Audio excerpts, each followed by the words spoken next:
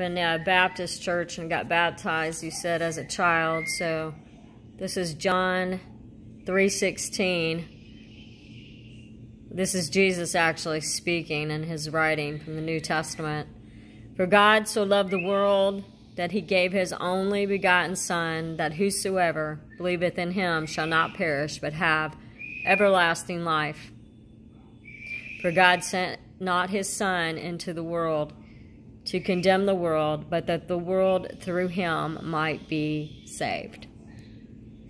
You remember that? Part of it. You remember part of it? Did you accept God into your heart when you were a child? I guess I did. You did? Do you accept God still into your heart? Do you believe in God and Jesus Christ and that he gave his Son so that we could live and so that our soul could continue? When our body passes from this natural life and goes into the spirit world, our soul will forever live.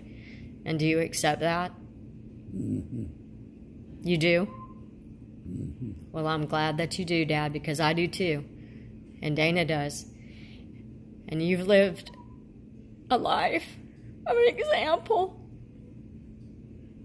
And you've shown that you've believed that since you were a child. And you should be proud.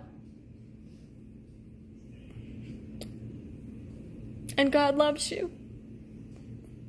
And I love you. I love you.